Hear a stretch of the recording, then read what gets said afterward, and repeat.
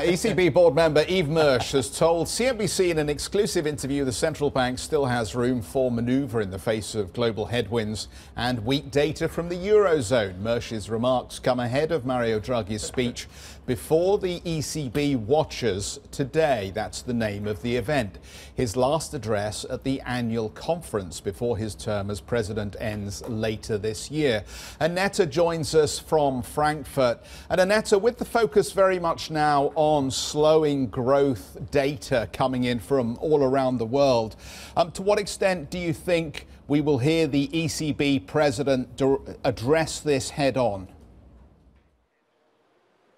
Well, I guess he will repeat his dovish message we got from him at the last Governing Council meeting or the press conference, where he surprisingly went ahead of the curve. At least that is what commentators made out of that surprising announcement of a new round of TLTROs, also the dovish message about the economic outlook. So the interesting part is how the TLTROs will be actually, or the terms of the TLTROs we don't know yet, and also what Mario Draghi thinks whether the economy has actually worsened since he last appeared during the press conference. I guess this mix will be most interesting during the course of this conference today, the ECB Watchers Conference. But yesterday caught up with Yves Mersch exclusively at the ECB's headquarters here in Frankfurt, and I also asked him whether there is at least a thinking of changing the deposit rate, because clearly the deposit rate, it's a very big burden on the banks in the Eurozone,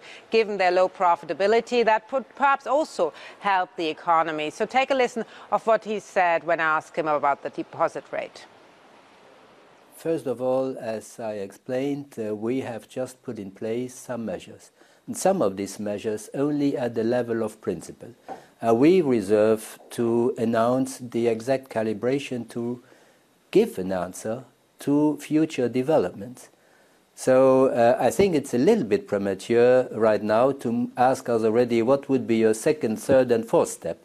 We are very much focused on having our next step correct and to implement what we have said that we would do.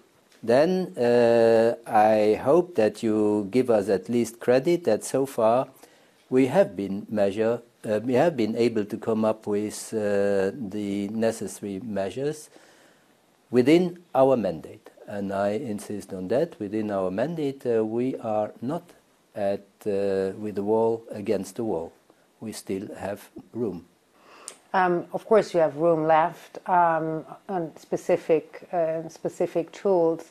But if you look kind of to the rate guidance, for example, there was also a lot of rumors that the ECB could have be even bolder with the rate guidance, not only saying that the rates stick to the current level, at least to the end of this year, but because the market is already anticipating at least 1 year longer. So who was right here, the market, the ECB, and why are you not in sync?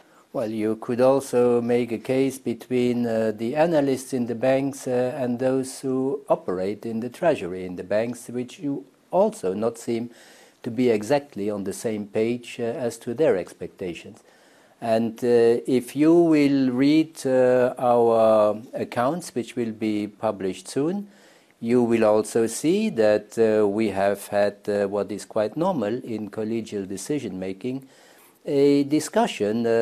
Some were of the opinion that there was no need maybe to change our forward guidance. Some wanted to change it a little bit further, but don't forget that it is not one instrument alone that determines the ECB's policy stance, but it's a package.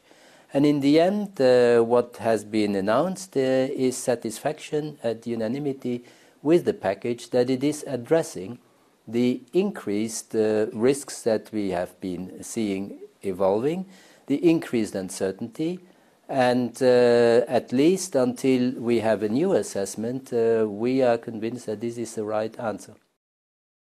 Hi, I'm Joanna Bersecci, and thank you for watching. You can check out more of our videos by clicking on the boxes on the screen. And don't forget to subscribe to our channel for more from CNBC International. Thank you for watching.